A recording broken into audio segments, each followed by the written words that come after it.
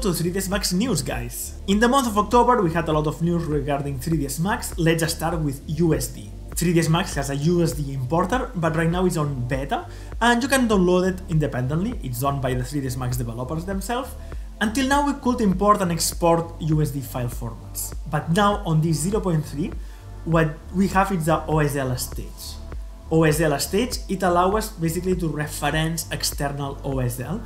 You don't need to import anymore all the geometry into 3ds Max, manipulate it and export it again. You simply are referencing it, and you can change materials, you can do a small change and stuff like that.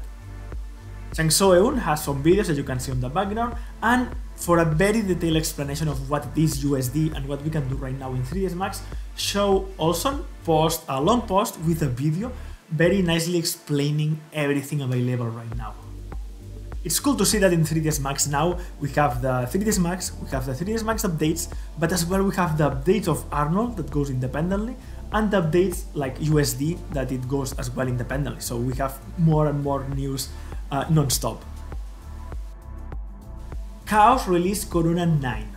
It comes with a similar cloud system that we saw in V-Ray, but also it's adding plane trails that I think it's pretty cool, that give even more realism to the skies.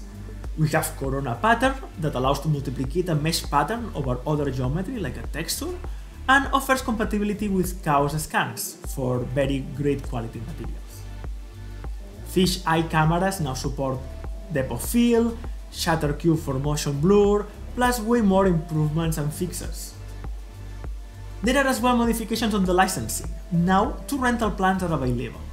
Corona Solo includes both Cinema 4D and 3ds Max plugins locked to a single computer, and it costs 48 euros, or a complete year for 322 euros.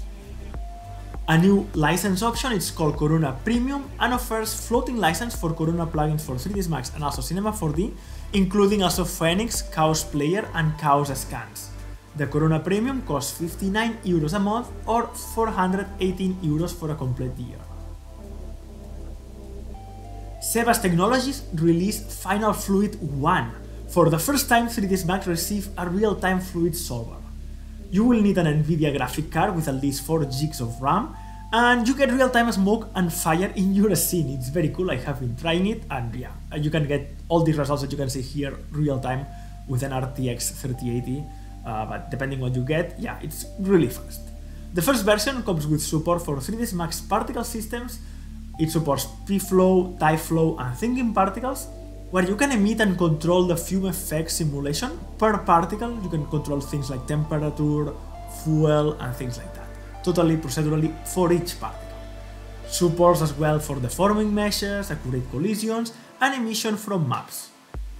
It makes a very smart use of memory, allocating simulation blocks dynamically only where they are needed, and you can render FinalFluids directly using Final Render or V-Ray or Arnold, or you can export the simulation using VDBs. The beta version has been also updated to this 1.00, and you can try this beta version for free, even for commercial products. An awesome new product, very excited to have more fluid systems and real-time in 3ds Max. KS Studio presented a new version for Fusion, and with this plugin can do way more things than before. Now you can create more complex geometry by linking objects together with various conditions, and additionally you can fasten objects together, distribute or stretch between each object or vertex corners on the spline. We had the ROI modifier in 3ds Max that is great, but if you need to do more things or more complex stuff using splines for distribution, Fusion is a very powerful plugin for these kind of things. Fusion as well comes with curve lips for creating shape objects like open and close, flat or 3D elliptical or circular spline helix. Also using curve lips you can create n-gon shapes with a lot of options. Curve lips is included together with Fusion plugin or a standalone for $4. AXYZ presented version 5 of his popular population system of characters called Anima 5. The most popular way to add life in your 3ds Max scenes now supports proper motion blur, really important. The scan 4D models that has all these facial expressions and close deformations now are possible to be used on a human working tool to give them a path to move around. There is as well a new crowd generation system based on neural networks that has been trained with AI, and offers a much more natural crowd behaviors. You have the option to acquire Anima in a perpetual license or get Anima All. It's a subscription-based system where you will be able to download unlimited number of characters. Joker Martini created a Slice and Dice, a very cool name, and it allows you basically to slice or create more organic breakings, kind of like if it's good breaking, rocks breaking. It has some automatic features, it supports 3ds Max 2018 or later, and it costs $10. FumeFX keeps showcasing new features for the upcoming FumeFX 6 release, and also tutorials. You can see, for example, on these two tutorials, one is how to emit fire and smoke from an animated objects, and these animated objects are simulated as well with FumeFX, or how to create collective crowd behaviors with these new tools. Domestika published different discounts for the end of the month. Now it's already gone, but for that it's important that you check my website where I am updating when I found these type of things. I add promotional codes, and every time that I have a new that is important, it's there. So check it out frequently because I am posting more and more. In Black Friday there will be a lot of discounts, and I will post on my website the discounts for Domestika tutorials and for other tutorials that I found around. And our favorite section, 3ds Max, is only for archviz, where we post things done in 3ds Max, not necessarily done for archviz. And we start very strong because we had the Rings of Power. The Rings of Power is a very popular series, I would say the most popular from this year, based on Lord of the Rings world. And on this making of for the series titles, we can see how they shoot some practical effects, but you will see that some stuff it was not practical, was CG, and there is a very familiar UI where you can see that all these 3D elements were done with 3ds Max and Tyflow. Last month we saw ILM doing some cool stuff for the environments, and it was a surprise to see it also used for the titles. Unity Image is a very cool CG house that I love what they do, and they usually use 3ds Max, and they present this fantastic trailer that is Garena Free Fire Double Trouble, and it's a free-to-play mobile battle royale. And yeah, awesome trailer, super high quality, like all the stuff that they do on Unity Image.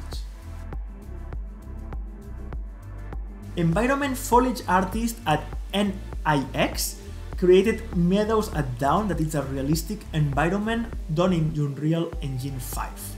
According to the project's description, the scene was made using 3ds Max, Substance 3D Designer and Unreal Engine 5. Stefan Hampel created this nice environment for the KB3D challenge that he called it Minerva. It's a full CG environment done in 3ds Max and V-Ray and looks spectacular. Tiberio Popescu shared on a Stack community in Facebook. Check it out because on a Stack people showcase a lot of cool stuff done in 3ds Max, and most of the stuff that you see here comes from a Stack. And he created this detailed project model in 3ds Max. He mentioned on the post that he's very happy with all the updates on performance on the different modifiers that 3ds Max had lately, and also that he used a lot tools like retopology and Tyflow modeling tools that was very good for this project. And yeah, very nice and super detailed shoes. I think they are great. Featuring the new RTX 4090, they create this post on NVIDIA and they showcase the work from Pasquale Cionti that created this abandoned haunted mansion. It's done using 3ds Max, Adobe Substance 3D Painter and Unreal Engine 5. Cionti used Arnold Render with RTX accelerated AI denoising for interactive renders to see what was going on. On the post they talk about the versatility of Autodesk 3ds Max software, supporting third-party GPU-accelerated renderers such as V-Ray, Octane Render, and Redshift, giving RTX owners additional options for their creative workflows. Obviously they are trying to sell RTX cars, but yeah, talking good about all the options that we have in 3ds Max that we all know. Fred Mathieu worked on the trailer for Warhammer 40,000 A Space Marine 2, and he created these very nice and detailed 3 Space Marine models. He used retopology in 3ds Max to bring the low poly models from the game to a high detail version. He used then ZBrush for all the details, Mari for the texture, and all the rendering has been done in 3ds Max and V-Ray. Finally, we have a Steve Wilson that showcased the use of Tyflow to create this rich, frosty, detailed look for his car renderings, where yeah, Tyflow can be used for a lot of things, for a scattering and this type of models, it's really good. So another example where 3ds Max, in combination with the plugins, can be used on multiple things. And that's all for the month. I hope that you like it. Please subscribe, give a like, give a comment, and share it with your friends. With my Patreons for the last month, I did 2 exclusive tutorials covering motion graphics with Tyflow. So if you are into that, I think that can be very interesting. And I present the first tutorial for my Patreons about Krakatoa. One video tutorial will be public for everyone. I guess that next week, but my Patreons already have it. And then there will be 4 extra tutorials covering Krakatoa, MagmaFlow, and Stock that remember that now they are free.